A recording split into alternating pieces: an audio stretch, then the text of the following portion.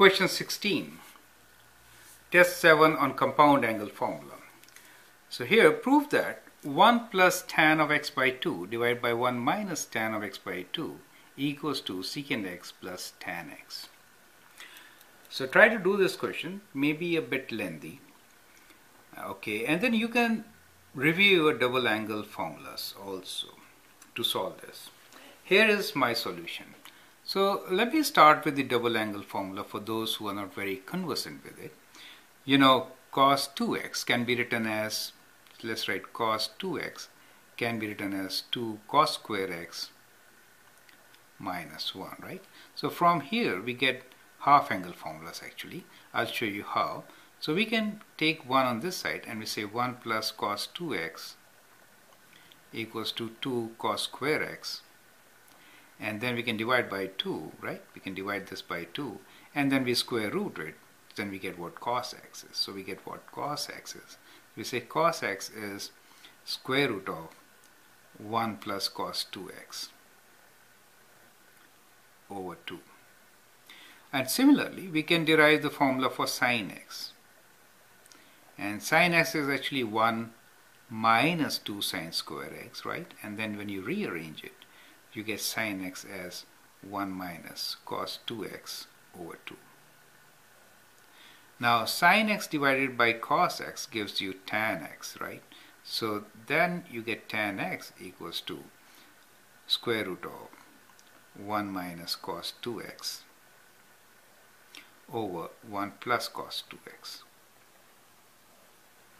So I just wrote down these formulas just as a recap for those who really don't remember these formulas and who are getting lost over this question. Now one more thing which I want to show here is, let us say 2x is x, okay? Let's say 2x is theta, then this x becomes theta over 2, right? So what I'm trying to say here is that now 1 plus tan x by 2. So I can write tan x by 2 using this ratio of 1 minus cos 2x and 1 plus cos 2x, correct? That's what I'm trying to say. So I'll use it here, right? So I can write now my numerator as 1 plus, so tan x by 2. I'm using this formula, right? So instead of x, I'm writing x by 2. So instead of cos 2x, that becomes cos of x, correct? So it becomes square root of 1 minus cos x. Do you see that? X by 2, right? So I'm writing this as square root of 1 minus cos x divided by 1 plus cos x. So that's the numerator, and similarly in the denominator I have 1 minus square root of 1 minus cos x divided by 1 plus cos x, right? Well, these are standard formulas which can be directly applied, okay? So that's what we get. Now what we can do here is we can multiply both numerator and denominator by square root of 1 plus cos x. Then what do we get? We get square root of 1 plus cos x plus square root of 1 minus cos x divided by, here we get square root of 1 plus cos x minus square root of 1 minus cos x, correct?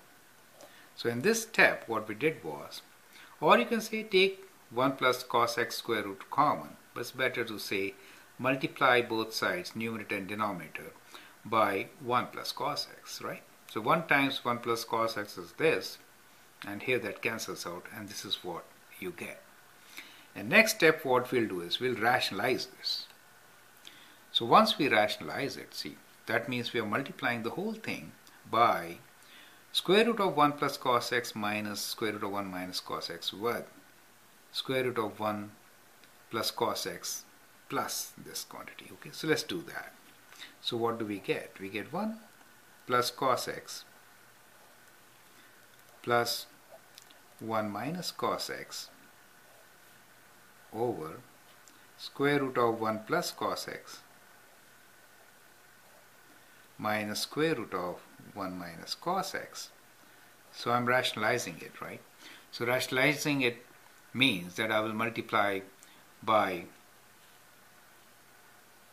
both by 1 plus cos x plus square root of 1 minus cos x. Do you see that? So we just did this for both.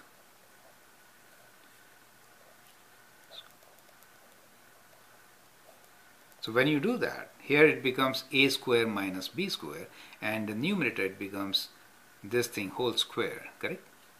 So we get in the denominator, we get 1 plus cos x a square, which is this, minus of 1 minus cos x, correct? And in the numerator, you get square of, because it's the same term, right? So we get square of 1 plus cos x plus 1 minus cos x square. So that's what you get in the numerator. Now we'll expand the numerator.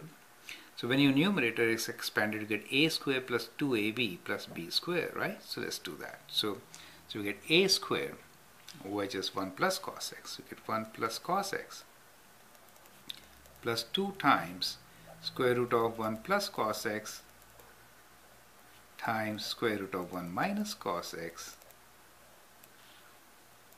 plus b square, which is 1 minus cos x. Is that okay? Divided by all this. So when you add this, 1 minus 1 is 0, and cos x plus of cos x is 2 cos x. So you get 2 cos x here. So that's what you get, right? So let me write equal to. Okay.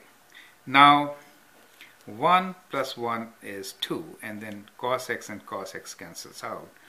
So you get 2 there, and let me write here 2, and then cos x minus cos x is 0, and then 2 times a plus b times a minus b. We get plus 2 times square root of 1 minus cos square x divided by 2 cos x. Do you see that? Now here we can take 2 common, and then we get 1 plus, and 1 minus cos square x is sin square x, right? Divided by 2 cos x. Now 2 and 2 cancels out, so we get 1 over cos x. 1 over cos x is secant x. Do you see that? Let me write here first. 1 over cos x plus sin square x square root is sin x, right? Sin x over cos x, correct? Now 1 over cos x secant x and sin x over cos x is tan x. So you proved it, right? So this is equals to secant x plus tan x. That is the right side. So we proved that left side is equal to right side. Okay, so let me just show this here.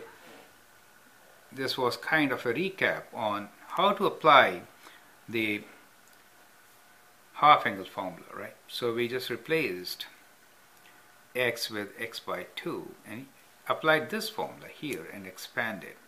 Rationalization helped us to simplify it further. Whenever there are square roots, it's always better to do rationalization. That is the way to solve it, okay? I hope you understand it. Thank you.